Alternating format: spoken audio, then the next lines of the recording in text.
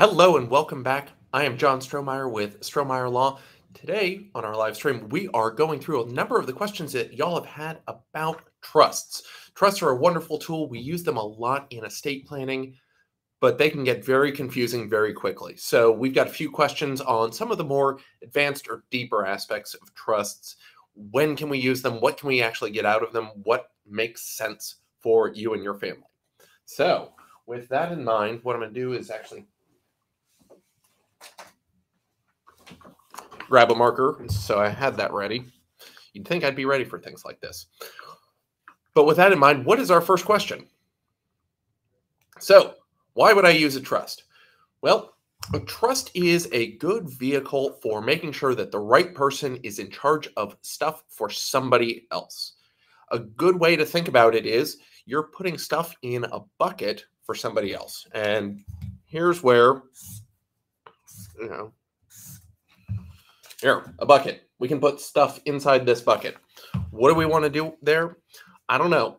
But the way to think about it, first we're going to put stuff in. The great thing about a bucket is it's also going to have a spigot where stuff can come out.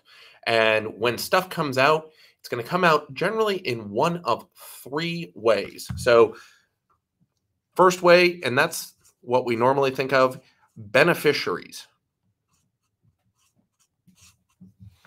This is the people you're putting stuff into trust for. We're going to put your stuff in the trust. The trustee is going to own it. When the trustee is ready or thinks it's appropriate, they're going to open the spigot and money, property, whatever is going to come out to the beneficiary. Well, way number two that stuff can come out, not as much fun as a beneficiary getting a distribution, but this is going to be some sort of expense. Now, we've got to pay to maintain things, so costs associated with maintaining the property. This is really, how do we keep things running? So trustee fees, lawyers, just whatever expenses are managed on behalf of that. Finally, kind of a subset of expenses, but just other administrative costs.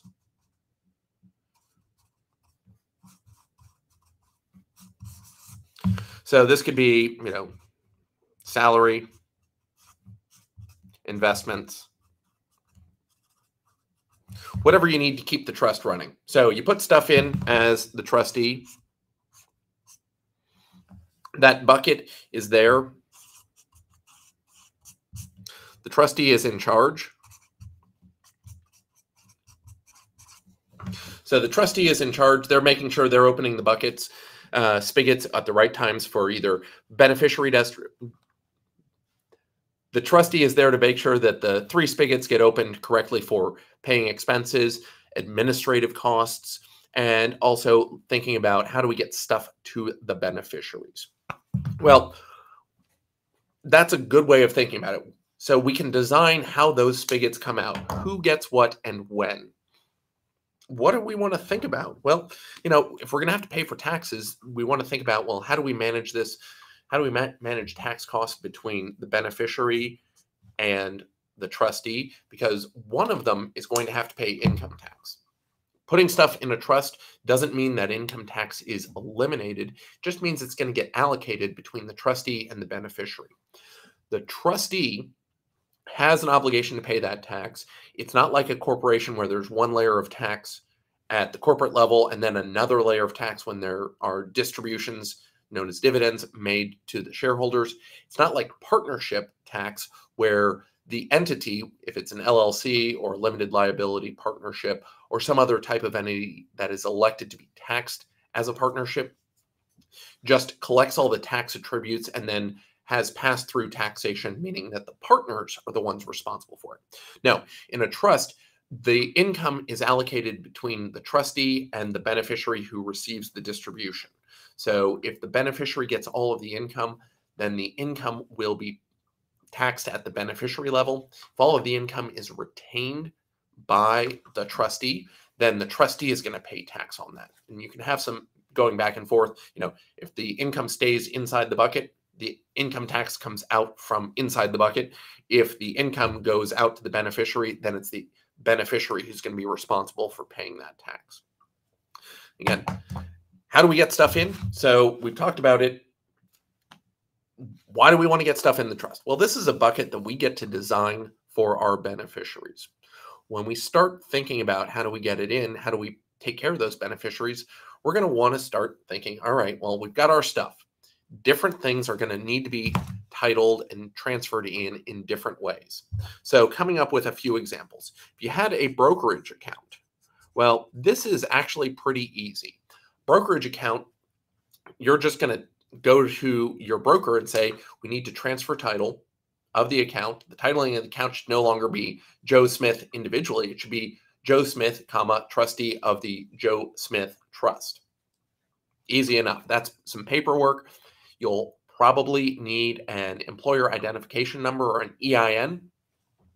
That will be a separate tax identification number for the trustee. So it's not on their personal assets. It's not going to show up on their personal tax return. The trustee is doing their own separate job, helps keep things separate. So the brokerage account, whether it's Fidelity or Merrill Lynch or whoever it is, they'll record the account as being owned by the trust. What if it's a piece of real estate? We've got a rental property. How do we get that in? Well, this is where the deed, there will be some deed. Joe Smith assigns, uses special warranty deed, perhaps general warranty deed, is transferring the property from his own name into the trust. So a deed might be another place. What if you owned an LLC, limited liability company interest? Again, just an assignment along with whatever consents you might need from the other members in that LLC. That'll help get stuff into the trust. When the trustee receives that property, it's their job to go through a number of things to make sure they know what has been done. So we want to think first about allocations of what that trustee has received. And then we're also going to think about distributions as well. Because one of the things that a trust does from the outset, trust is there to make distributions to beneficiaries, both present and then the remainder beneficiaries. So that's those remainder beneficiaries or anybody after the current beneficiaries. For now, let's just assume we have one primary beneficiary who's receiving distributions right now. And when that primary beneficiary, we'll call him Pete, dies, then the remainder beneficiary, Robert, gets to step in. So if we don't say anything else, generally the law says that the primary beneficiary, Pete, gets to receive distributions of trust income, but not trust principal. The trust principal will go to Robert when Pete has died. Okay, John, well, what is trust income in principle? So this is where we go back to, as things come in, we're going to allocate. When assets come into the trust, we're going to allocate between trust income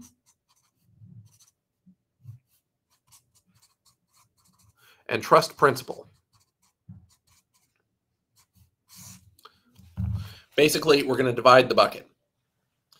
Trust income is going to come out, and Pete's going to get income, and Robert will get the principal. Well, if we put in a brokerage account and we put in a piece of real property, those are both going to be trust principal. Those are assets. They are the primary stuff that is being held by the trust. So we put that in this side of the bucket, principal bucket. Those are assets. Now, that doesn't mean that we can actually get anything into Pete's hands just yet. We're going to want to get some actual income. And income should think of as return on trust principal, return on your investment. So the rental property, well, we're going to have some expenses and administrative costs to make sure that we get that out to them. We're going to pay those, and then once we've got that return, if there's anything left from rental payments, then that becomes income that can go out to Pete. Now, when we think about anything else, like again, that principal as it's coming in, we're going to classify always between principal and income, because that's the first thing that the beneficiary is going to be thinking about is which part of this can I get at. The trustee is going to be thinking about what can I make available for the beneficiaries to make sure I'm doing my job as the trustee. So as assets go in, you're characterizing, allocating between principal and income. As they're coming out, you're making sure that Pete, as the primary beneficiary, knows this is what you're entitled to. This is where the distribution standard will be important. You'll, in a lot of cases, see something that says, well, the primary beneficiary is entitled to distributions of principal and income for health, education, maintenance, and support. That health, education, maintenance, and support is our distribution standard. It says, well, look, you trustee are going to have to look at Pete. Does he need money for health or education, maintenance, and support, keeping him in his standard of living? If so, you can open both the principal bucket or the principal spigot and the income spigot if you're allowed to open both principal and income. If there's nothing about principal and income, if it just says you may make distributions of principal and income, normally going to think it's just income that can come out. But again, you're going to have to look at your state law. This is what we want to do when we think about letting assets out. When assets come back in, or when assets go in, we want to make sure they're titled appropriately in the name of the trust. The trustee should have a good ledger of exactly what assets there are. So having a list of assets, a schedule of assets there, so that not only the trustee now knows what they have, but any future trustee who steps in knows what assets have been there. Why? It's important to know this because a beneficiary generally is entitled to demand an accounting of the trust. And what this is a detailed list of everything that has come in and gone out of the trust. Who got it? Why did they get it? And that way the trustee can show this is what we've done with all of the assets. More importantly, none of the assets have gone to any place they have not been appropriately designated. More importantly, the trustee hasn't put it in his or her pocket. The trustee has not made a distribution to somebody who's not entitled to it, or the trustee just hasn't wasted the assets. So there are a lot of reasons to do this. The big thing to think about is the trustee wants to track as it comes in what they've received. Is it allocated to principal or income? When assets are going out, are they an expense, administrative cost, or is it a distribution? Again, being able to balance and show this is what has come in and this is what has gone out.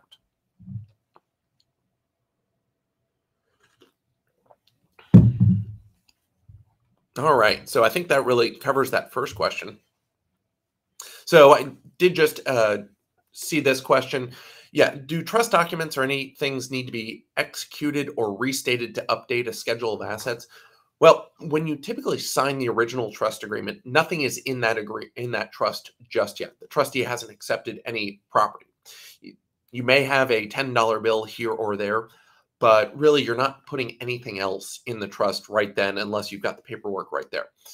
You don't have to re-execute any particular schedule, but you should have a good running list. There's no specified form or you have to have the Schedule A notarized, but the trustee needs to know what's in their trust. So when you think about it, what does a trustee need to do when they receive those assets? They need to make sure they've got a good list of it. If they're doing their accountings on a regular basis, they probably want to account and show, here, we've received this asset and we've allocated all of it to principal, or we've allocated some of it to income.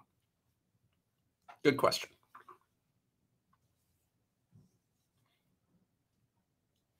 So getting into our more advanced topics, what are charitable remainder trusts and how do they work?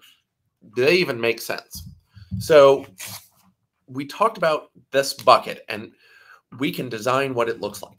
Charitable remainder trusts are set up in such a way that somebody who wants to put property away right now is going to make a certain gift. The beneficiary initially is going to be an individual who is not a charity. So initially, non-charitable.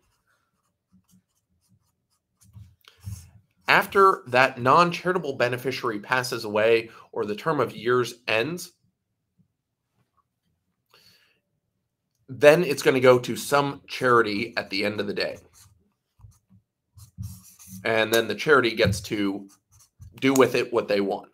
So again, we're going to put assets in. So we're going to fund assets. Yeah, we're going to fund assets into the trust. The non-charitable beneficiaries are going to get distributions initially. Then the charity is going to be there at the end. So CRT, charitable remainder, meaning the charity is the remainder beneficiary after the non-charitable beneficiary. There are also charitable lead trusts where the charity gets the payments up front, then the non-charitable beneficiaries receive it after it. Both have their pluses and minuses, but when you think about them, it's about how do you split up the benefit between a charity and a non-charitable beneficiary. Now, there are a lot of reasons to think about this. The reason we do think about this for clients, you can get some significant estate and gift tax savings. You can also generate some income tax deductions for yourself on this. There are some special things that go on with these trusts because they are ultimately going to charity. They do have some special tax benefits for income tax purposes. Primarily, they are treated as though they are a non-taxable entity, which is great. As those trusts generate income, they're not paying income tax on it. Here is the key on charitable remainder trusts. It doesn't mean that the beneficiaries, the non-charitable beneficiaries, don't pay income tax on it. Remember, we talked about how trustees are responsible for certain income tax, and beneficiaries are going to be responsible for income tax or taxable income that is distributed to them. A charitable remainder trust does not turn non-taxable, or it doesn't turn taxable income into non-taxable income forever. It only delays that income tax because the trustee is not going to pay tax on it, but the beneficiary, when they receive distributions, will. So what are we going to be thinking about? Well, let's kind of go back to the beginning and really start with how this looks and how this feels. Charitable remainder trusts are what we call split interest trusts. You make contribution to the trust. You may get some tax deductions up front, but because the charitable beneficiary at the end is going to receive the assets, there's this charitable portion that is there to incentivize things. Now, the primary non-charitable beneficiary, that lead beneficiary, it can be you. You can keep that income for yourself. You can give it away to a child, family member, and you can have that income stream there for a number of years, as long as it's no more than 20 years, or it can be for the rest of the life of yourself or, my child's life for the rest of their life, then on to the charity. Now, charitable remainder trusts come in two main flavors. You can have a charitable remainder annuity trust, where that charitable remainder annuity trust, or a CRAT, is going to distribute a fixed annuity amount, a fixed dollar amount every year, and you can't put more money into the trust. So if it runs out of money, then there we go. Charitable remainder unit trusts distribute a fixed percentage of the balance of the trust assets every year, and additional contributions can be made. So on the way in, for a unit trust, you're just saying, look, 5% of whatever's in the trust every year comes back to the non-charitable beneficiary. Because it's a percentage, generally you're going to keep stuff going. It's not going to run out of assets because that percentage isn't there. The annuity trust, though, we need to make sure that, and there are some complicated calculations on this, but as assets go in, we need to make sure that the amount that's coming out will actually substantiate the full distributions that are going to come out to that non-charitable beneficiary. If we're saying, well, we're going to put $1 million in and we're going to take $100,000 out every year for the rest of this person's life, unless that person is expected to live less than a year or two, that trust is probably not going to qualify because all the money is going to come back out to that non-charitable beneficiary. Nothing's going to go to the charity. So, again, thinking about how can we make sure that the numbers are going to work, Then we also want to think about, well, we're going to have to substantiate these distributions. What can we put in this trust? You may put cash, you may put some publicly traded securities, some types of closely held business interests can be put in there. Specifically, you cannot put an S corporation shares in there, but other types of closely held entities can go in. The trick, though, is you can't have that be a related business, because if you run out of cash, you might get in a sticky situation where you may have to sell a portion of the company or make a distribution of that company to the charity. Finally, real estate or certain other assets, these are things you could put in. Again, for this to work, you have to be charitably motivated. If you're looking at this as an income tax play, it's really not a great idea, because you're going to have to make distributions to a charity. A significant portion of the assets is going to go to that charity. Now, you may say, well, look, we're going to put $1 million in and we're going to take $500,000 out. Okay, well, 500,000 is still going to a charity. Once we think about that, some of the things that I'd also mentioned, we need to think about the income tax in the meantime, because when we look at the assets going in, remember, the trustee is required to distribute between, or allocate between, principal and income on the way in. Now, for a charitable remainder trust, when they're allocating between that income, they've then got to think about what type of income do they have, because there are actually, officially there are 4 tiers of income, and that income really comes out in the most expensive income first.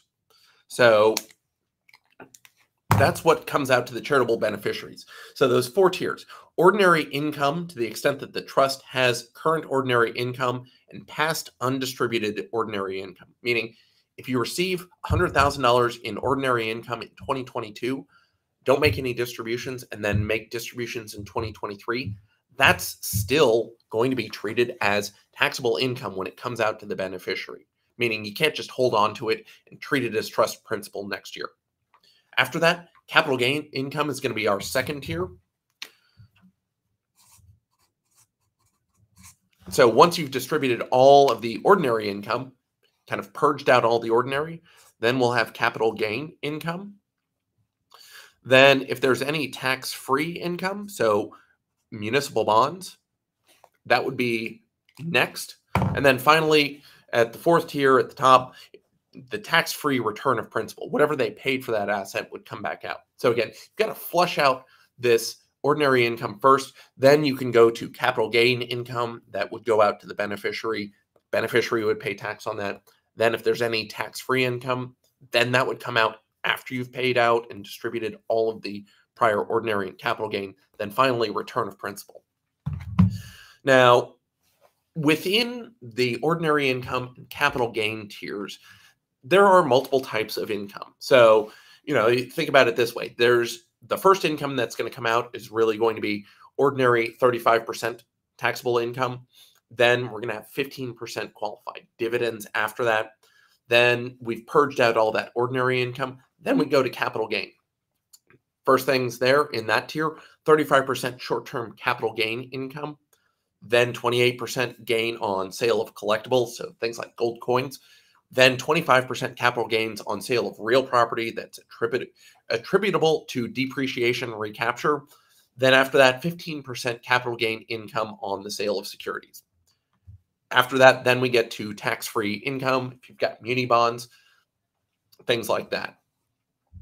So it's important to know that when you're using this, you're not just going to take, what I've heard a few times.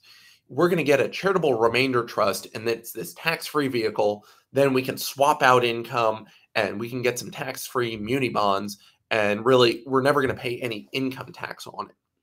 It's just not going to work that way. You still have to pay the tax man on this stuff. So as you consider a charitable remainder trust, know that it's not tax-free income. There's no such thing as that, unfortunately, outside of, muni bonds. But there's not going to be a way that you can put income in, kind of wash it free of this income tax, and then get tax-free income. If you've got something coming in, if it is tax-free, then it's going to be tax-free when it's received by the trustee of a charitable remainder trust. They've got to keep that ledger of the types of income because that's how the income is going to go out. If you've got something, life insurance, it is tax-free when it's received at post-death by a trustee. So that would be tax-free income. But if a trustee of a charitable remainder annuity trust received an annuity pay on death provision or a pay on death benefit, there's a good chance that that annuity payment is going to be ordinary income. Now, again, the trustee on a charitable remainder annuity trust doesn't pay tax, but they're still going to log it in their accounting and say, hey, we received a $100,000 death benefit that is all taxable and no return of principal when our grantor, our benefactor, Joe, died. We're going to have to hold this, and as we make those annuity or unit trust payments, then our beneficiary, Pete, the non-charitable beneficiary, he's going to have to pay income tax on that. If there's anything left, well, sure, we may bypass income tax if, Pete had a 1% interest, 1% unit trust payment, and $100,000 of income, $1,000 a year for 5 years, and then it goes on to the charitable beneficiary. Well, we'll call that $5,000 in those initial payments before it goes to the charity. Pete will pay income tax as he receives those distributions on the $5,000. And then the remaining, call it $95,000, even though it's 1% for a unit trust payment, that $95,000 as it goes to the charity, that will be received by the charity income tax free. So $95,000 didn't get taxed, but $5,000 received by the non-charitable beneficiary did get taxed. Kind of bringing it all together, charitable remainder trusts and charitable annuity or charitable lead trusts as well can be powerful tools to avoid income tax, to avoid estate gift tax, but you have to be motivated to give this stuff to a charity. It's not something that we're going to put in place just to create tax-free income, because the reality is your return isn't going to be great. You're giving stuff to charity. You've got to give a good chunk of stuff to charity, and it's not something we just pull off the shelf and say, oh, let's just wash this through a charitable remainder trust, and then we don't have to pay income tax on it. That's not going to work.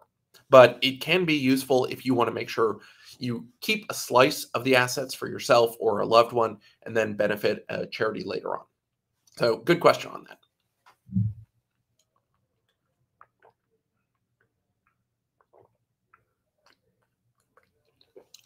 Hoping we've got another question. How can trusts be used to protect my privacy? So other things that we think about with trusts, we can put some camouflage on this bucket. How can we disguise our trust so that nobody else can see it? This comes up. People do want to try and protect the privacy they have. And there are ways to limit what people can find out about you. The property records, deed records, are a publicly available resource that shows every time property has transferred from one person to the next. So if you buy a piece of real estate and then you sell it to somebody else, a publicly available deed shows, I, John Strohmeyer, sold this piece of real property, this piece of real estate to Joe Smith. And it goes there, we show the date and perhaps what was paid for it, so that when Joe goes to sell it, the title company can come in and see, here, this is every time that it's been bought and sold all the way back to whenever. And that makes sure that somebody else who has a claim, we can kind of draw in and know what there are. Title companies are there to make sure there are no issues with the title. We don't do this with lots of other assets, but because real estate is so specific, they do want to do that. Well, the problem can show up if you want to buy a house, but you don't necessarily want your name out there.